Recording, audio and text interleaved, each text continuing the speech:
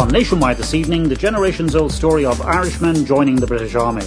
We know of their sacrifice in World War I, then of their brave service in the Second World War, but it all goes back much farther than that and indeed continues today. This evening, a special report on the Irishmen who joined the most famous Irish regiment in the British Army. This evening we're coming to you from the port of Dunleary in County Dublin, and we're here because there's a long tradition of Irishmen from north and south leaving from this port to travel to England to join the British Army. Now, last month we were commemorating the soldiers from the island of Ireland who gave their lives in the First World War. But that tradition of Irishmen enlisting and serving in the British Army continued right through to the Second World War and even continues today. Most of the Irishmen who join the Irish Guards. And this evening, Tommy Gorman brings us a special report on that most Irish regiment of the British Army. The portrait on the wall is of Michael Collins, one of the most difficult foes faced by the British during their 800-year turbulent relationship with Ireland. But the image of the big fella hangs proudly on the wall of a British Army barracks outside London. This base at Aldershot is home to the Irish Guards, a unique regiment in the British Army. The Guards are an example of the complex relationship between Ireland and its nearest neighbour.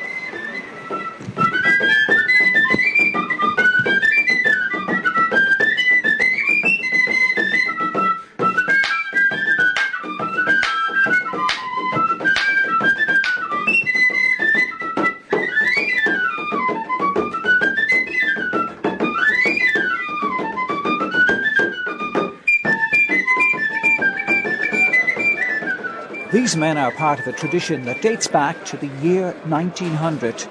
It was then that Queen Victoria gave permission to form a new regiment, the Irish Guards, after what were described as courageous actions by Irish soldiers during the Boer War. From early days, the Guards were known as the Mix, and the name has stuck.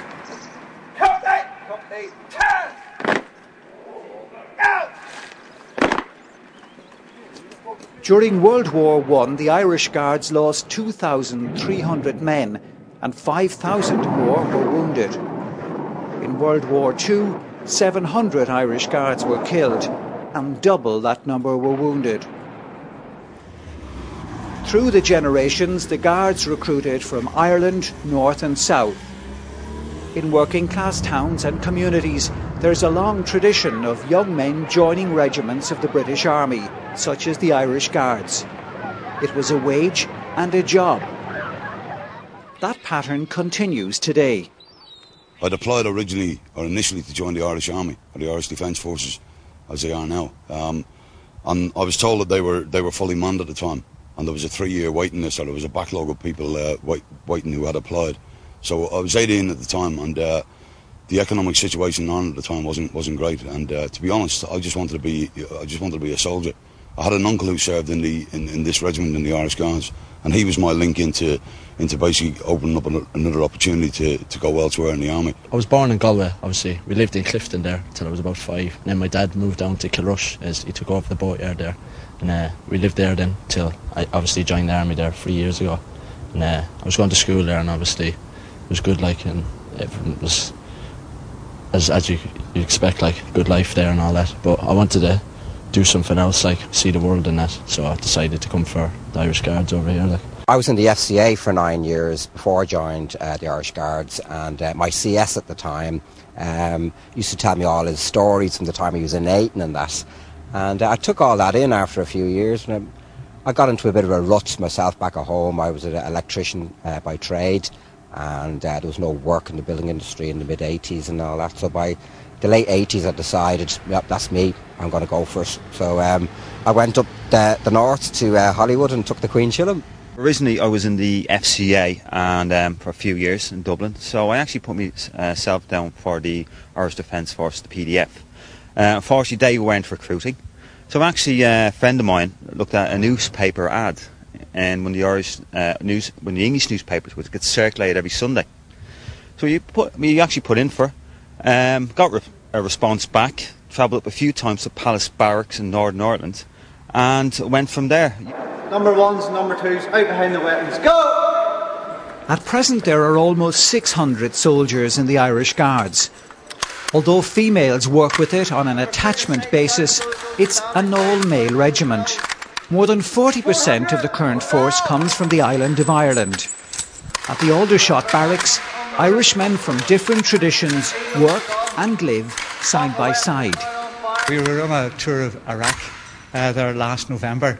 And of course, being a regiment, we recruit from the north and the south of the border, Protestant and Catholic, and we all get along extremely well. But there's this great banter, of course, goes on, all good fun. And this particular time, when there was a lot of indirect fire coming in, just to note to my colleagues all around me who were Roman Catholics, I said, listen lads, hopefully they'll be able to identify the bodies so we get a direct hit, because I don't want to be buried as a Catholic, as it were. So anyway, that sort of started a bit of banter going. And they approached me a couple of mornings after that and said, Paddy, have you got a sore head? And I'm saying, lads, what are you talking about there?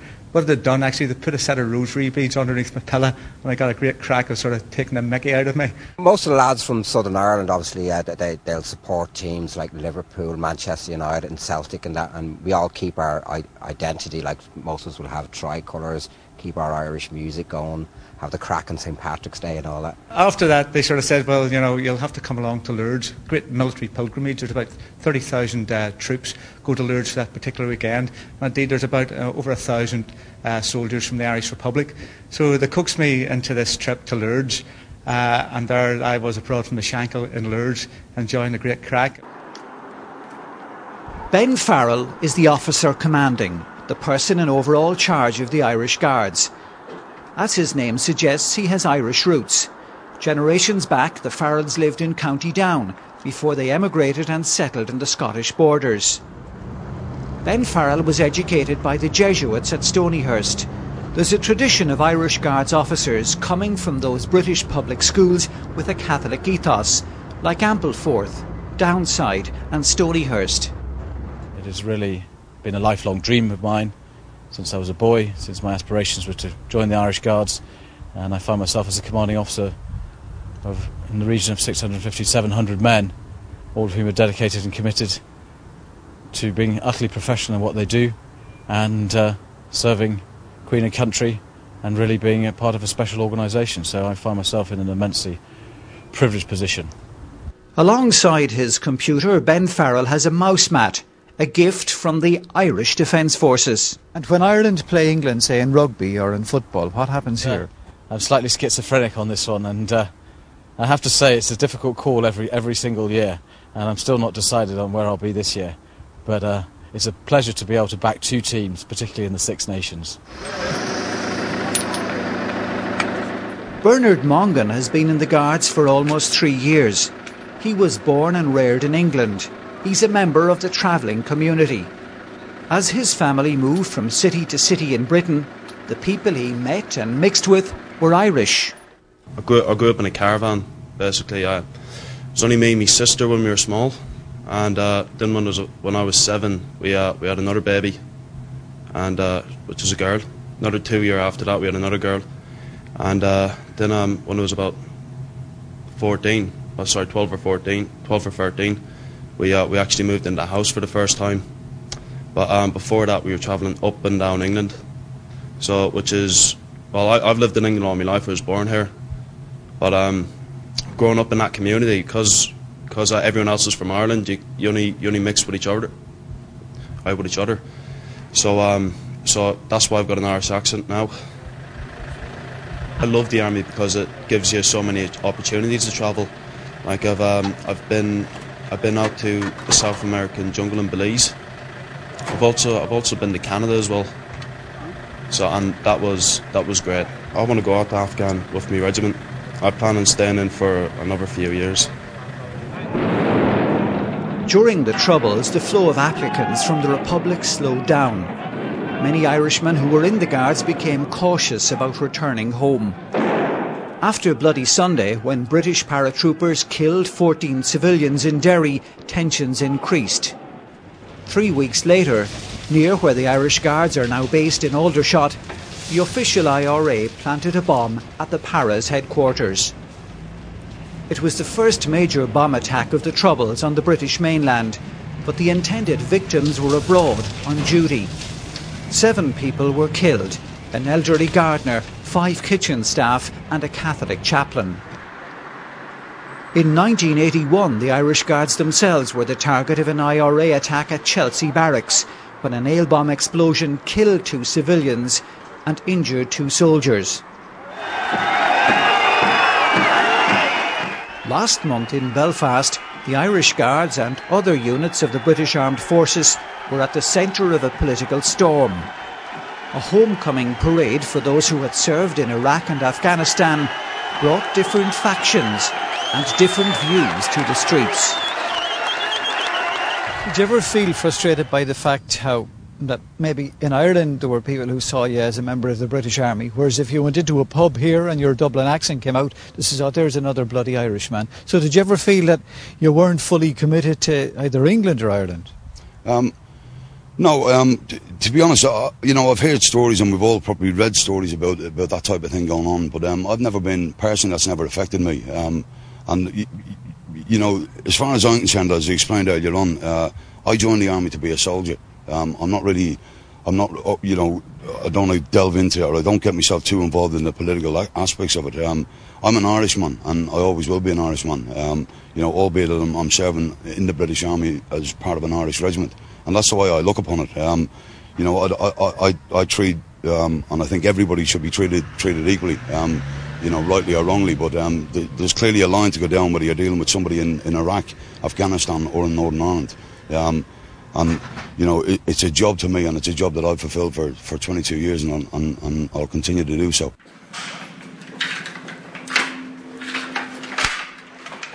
Soldiers are permanently training for dangerous situations. Conflict often involves the stark choice of kill or be killed. Soldiering regularly means being in a place where you're regarded as an invader, an oppressor, an enemy. The Guards served in Iraq in 2003 and again last year. During that invasion of Iraq 5 years ago, the regiment was the first to enter Basra. 2 of its soldiers were killed during that time, a piper from Zimbabwe and a 28-year-old Dubliner, Lance Corporal Ian Malone. We lost 4 Irish Guardsmen in Iraq, 2 in 2003 and 2 soldiers last year. All immensely professional men who had been prepared to put themselves in harm's way on all of our behalf. And of course, whilst they're dedicated, we accept that this is a risk of our profession, but they're never forgotten, and everybody in the regiment remembers them fondly, and remembers their dedication and service and their commitment. And it has a profound effect on all of us, but I think we all recognise their contribution, and we all understand fully that our job is to get on with the mission we're given and continue soldiering, and they would want for nothing else. Last year, the regiment was back in Iraq. Munster was never far away. This is the Basra bucket. And when we were on operations in southern Iraq last year, all our stores were in these sea containers.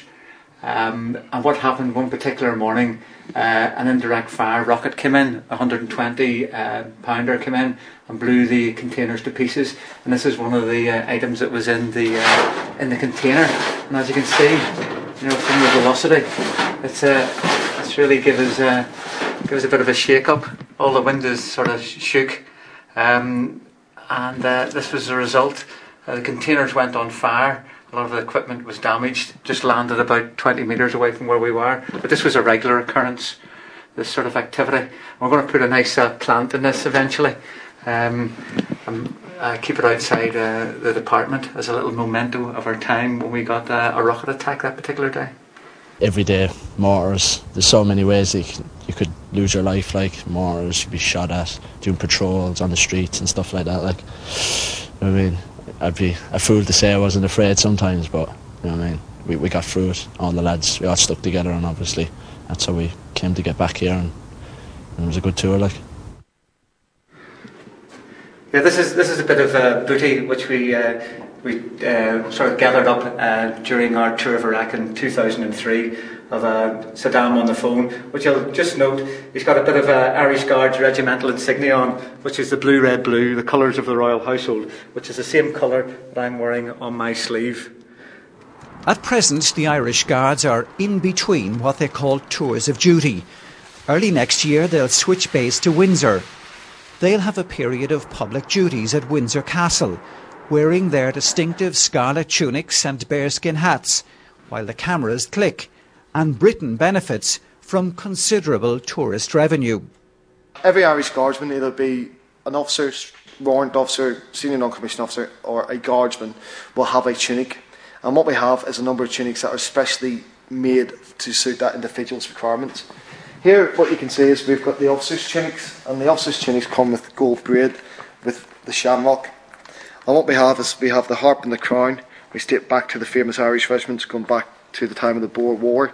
But we also can see that the buttons are situated in fours, which means to us that we're the 4th Regiment of Foot Guards, which are the Irish Guards for whenever we were formed back in 1900. Gold to the officers, but nevertheless, the warrant officers will have their tunics, they will have a set of tweeds, and they will have their great coats. And what you can see is that we have the star, the Irish Guard star, superimposed is the shamrock, and the shamrock is on top of the cross of St Patrick. And you can see that we have our crowns placed onto the shamrock to keep our Irishness within our uniforms and to continue the fine tradition that we have from the island of Ireland.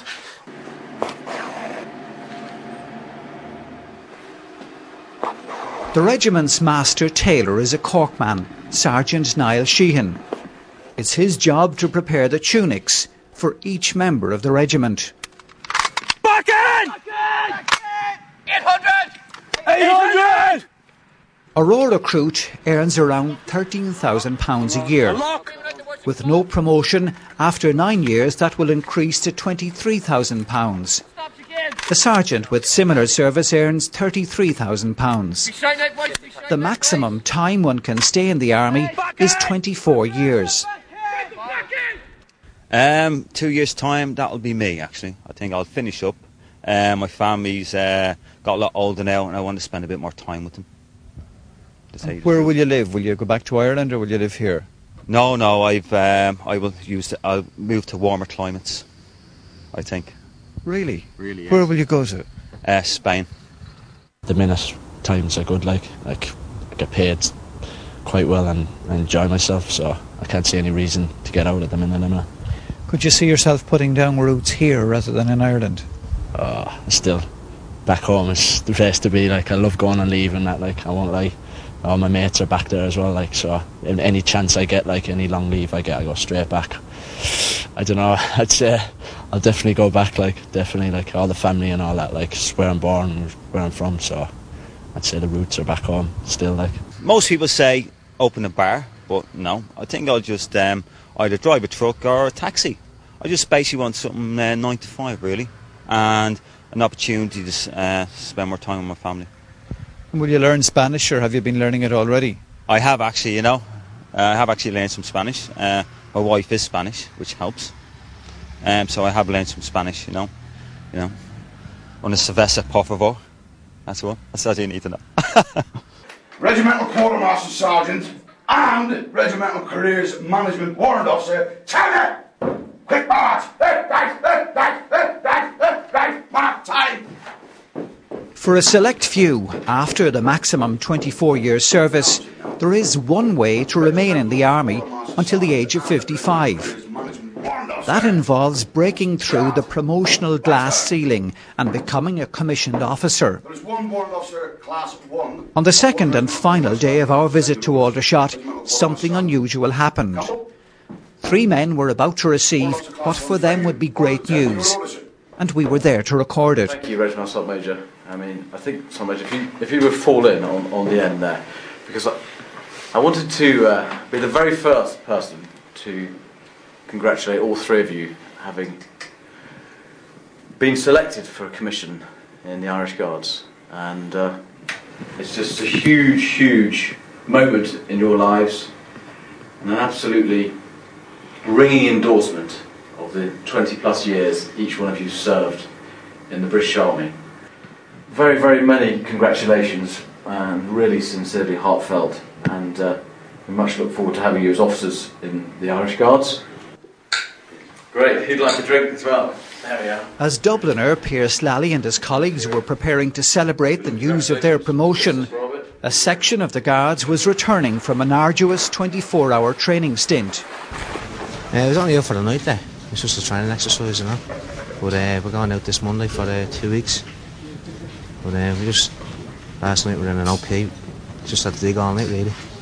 Set up an OP, get comfortable, and then... What's an OP? It's an observation post where you just dig in and then just spy on the enemy and without being seen, hopefully, and that was it, like, you know. So we succeeded last night anyway, so it was quite good, you know. So where are you from with an accent like that? I'm Dublin man. So, joined up 3 years ago now. So I'm enjoying it now, you know. Done a tour of Iraq, been to Belize, going to Kenya next year. Afghanistan's coming up, so quite good, you know. What sort of a life is it? Busy, but it's a good life, you know. There's great, there's great comebacks as well, like for like adventure training and that, like, you know. And there's no problem, like if you have, I mean, if you need to get home or anything like that, just battalion are always Irish orientated, so they'll send you home. If you need to get home, they'll help you out. You know, it's good life, you know. It's good hierarchy here, they look after you, not like, you know. Had you any difficulty about being part of the British Army? Nothing's being said as yet, you know. Nobody, I don't think not many people know until now, I'd say, you know. But yeah, it's not, nobody said anything, like, you know. Just keep myself to myself when I go home. Got a family and that now, so that's all you have to do, you know. You still get the bar stool talkers, you know, and that's about it, you know. There's a huge Irish tradition here, isn't there? A lot to be proud of. Ah, yeah. We've got over 100 years in the British Army, in my family. Since the 1880s. We've served in numerous battalions, like, all over the world. First World War, Second World War. And then 1950s, and myself. So it's always been there, you know. So 70% of the British Army in the 1800s, or 1900s, sorry, was Irish.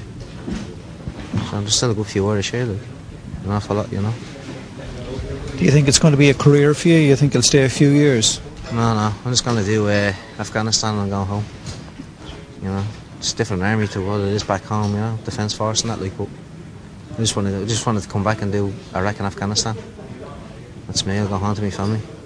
And what will you do then? What sort of a career do you see for yourself after your life here? If I can do this for a few years, I reckon I could do anything when I get out the civvy street, you know. I wouldn't be shy of picking a shovel again, I'd say, you know.